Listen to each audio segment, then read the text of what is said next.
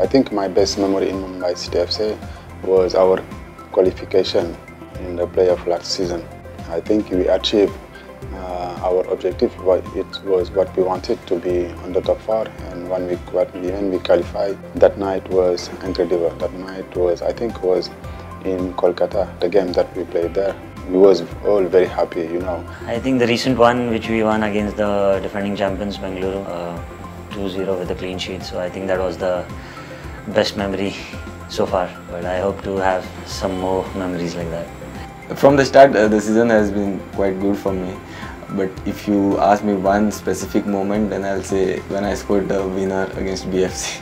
The best moment for a player when we score. For me, we have a lot of good times, especially when we win the games and the coach make a positive speech, and the feeling for the winning is one of the best moments for me in Mumbai City FC.